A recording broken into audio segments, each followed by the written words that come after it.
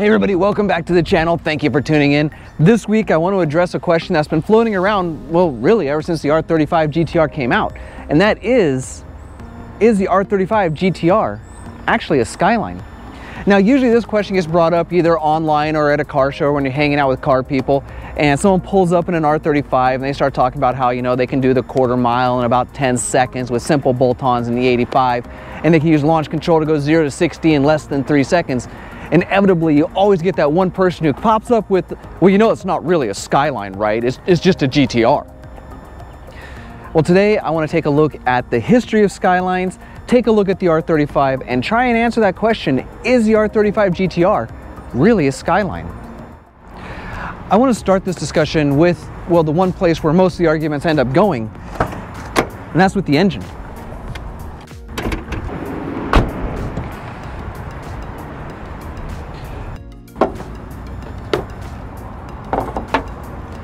And there it is, the heart of the R35 GTR. This is the VR38 DETT engine, and this seems to be the biggest arguing point for people who say this car is not a Skyline. Those people typically say, like, well, it didn't come with an RB26, therefore it's not a Skyline. And of course, those people are referring to the R32 to the R34 GTRs, and they did. Those cars came with an RB26 DETT engine. However, the Skyline line wasn't just a GTR. There were other additions such as the GTT and a few others. To kind of take you through some of the engine options that were available for the Skylines, you have the 2.7 liter RB26 DETT. You have the 2.6 liter, which is the famous one, RB26 DETT. There's also a 2 liter RB20, and there's even a 4-cylinder 1.8 liter CA18. So even the Skylines weren't married to just the RB26 engine. And of course, those are just the R32 to the R34s. If you take a step back to even the Hakasukas, those came with an inline 6, but those were naturally aspirated and they were carbureted.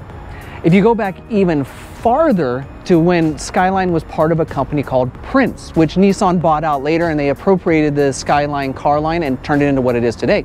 But back then, those were just a commuter car that came with a 4-cylinder, and some of them even came with diesel engines. So the argument that because the R35 doesn't come with an RB26 and it's not a Skyline is not a valid argument.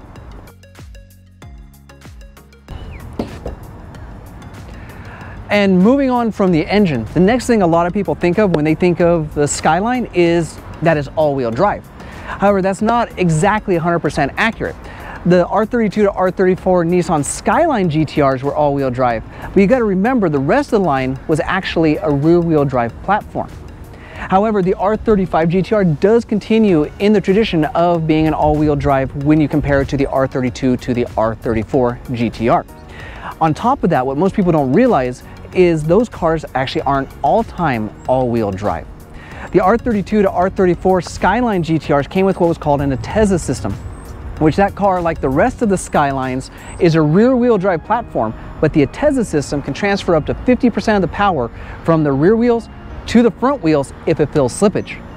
To continue on that tradition, the R35 GTR also has a system like that. It's actually a rear-wheel drive car, but if the computer senses slippage in the rear tires, it can transfer up to 50% of the power to the front wheels.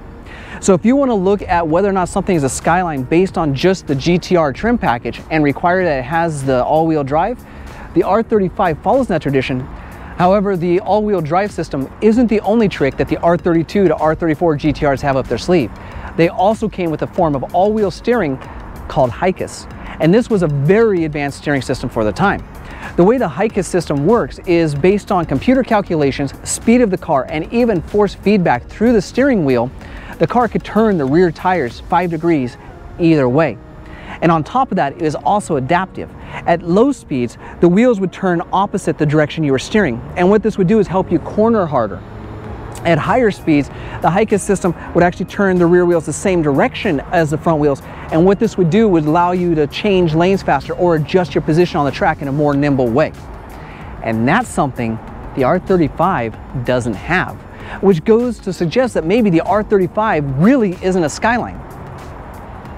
However, to counteract that point, the Skyline GTR wasn't the only car that came with that HICA system. Some of the 300ZXs also came with that all-wheel steering mechanism, which means that it wasn't unique to just the Skyline. However, when you take a look at the fact that it was on all 34 to 32 Skyline GTRs, the fact that the GTR doesn't have it, I think does kind of suggest that maybe it's not exactly following the Skyline lineage. Moving beyond just the performance capabilities of these cars, we should probably take a look at the aesthetics. When you take a look at the Skylines from the 1957 entry level to all the way R34, they were not big cars. In fact, they were the true definition of a sports car compact. The R35 though is a complete deviation from that philosophy. It is big and it is heavy, which seems to suggest that this is not a Skyline. However, Nissan, when they decided to greenlight the R35 GTR, they only had two mandates. One is that it had to be fast enough to beat a 911 Turbo around the Nürburgring ring, and two is that it had to have the famous Nissan Skyline round taillights, which seems to suggest that even Nissan considers the R35 a Skyline. Moving beyond just the exterior looks of the cars, when you take a look at the interior, the R35 would also seem to be a descendant of the Skyline lineage. When you take a look at the R32 to the R34, the dash was very kind of boxy and modular in how it was laid out. This was very different from other cars of that era, such as the Supra and the RX-7, which had a very kind of molded, wrap-around-you type dash that blended into all the different elements. The Skylines were very, like I said, separated and modular. And the R35 seems to be continuing that philosophy where everything's kind of separate and on its own and very boxy. The other thing that would seem to suggest that the R35 is part of the Skyline lineage is this right here, the AV unit, which displays all sorts of information on what's going on with your car. Now, when you take a look at the R32, it didn't have a computer screen to show you that, but it did have some gauges right there on the dash to show you like your boost and your torque split and your electric.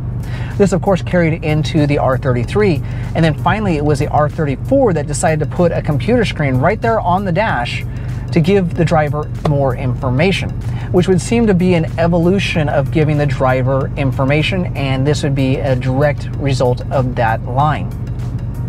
The other thing that seems to suggest that this might be part of the Skyline lineage is the seats.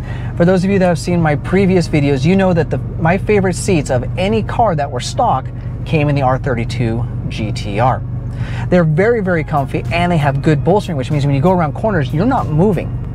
Now, when you take a look at the seats in this car, now this is a black edition. It came with the Recaro seats. They're also very comfortable. I managed to drive all the way from Seattle, Washington to Los Angeles in these seats, and I never had an issue. They also have very high bolstering, as you can see, so when you do go around those corners, you don't move around. Now, of course, when you take a look at the Premium Edition, the seats are very similar in design. It's just that the bolstering isn't as high. And I don't have any personal experience with the Premium, but I'm going to make the assumption that they're also comfortable and they do hold you in place well enough. Now, everything I've said up till now would seem to suggest that, yes, the R35 GTR is a Skyline, except for one major thing. There already is a Skyline. For those of us in the States, we're not aware, but actually the Skyline is still on sale in Japan under the Skyline badge. And actually, we get those exact same cars here in the States. Go down to your local Infiniti dealership and take a look at either a G35 or a Q50, depending on what year model you're looking at, and realize you're looking at what in Japan is considered a Skyline. So how could the R35 GTR be a Skyline when Skylines are still being made? So to answer the question, is the R35 GTR a Skyline? Well, despite all of the evidence that I put forth to you earlier in the video, actually my answer is no. The R35 GTR is not a Skyline, but it is an extension of the Skyline spirit. When you take a look at the Skylines, the R32s to the R34s, the GTR was just a trim package. And granted, that trim package got you the bigger engine and the all-wheel drive and the all-wheel steering, but you could also get a Skyline GTT, which came with a smaller engine and only rear-wheel drive. The R35 GTR is just that. It's an R35 GTR. It's the only trim package you really have. Now, yes, there are various little additions of the car, like you can get the Premium, which is pretty much where the GTR starts. You can get a Black Edition, which comes with Recaro seats and a carbon fiber spoiler, or you can get a Track Edition, which is basically a Black Edition, but with no rear seats. But in essence, every trim package of the R35 comes with the same engine, the same transmission, and the same suspension. So in that, it's not just a badge, it is a car. Just like when you take a look at the Supras. Now the Supras started off as the Celica Supra, and over time the Supra branched off, so where you had Celicas and you had Supras as their own individual lines, and that's what's happened here. The GTR has branched off into its own platform that honors the spirit and history of the Skyline. Now, all that aside, I would like to pose one more question to you, and that is the R35 Godzilla? Now, there's a big argument in the Skyline community that really the only car that's earned the title of Godzilla is the R32 GTR.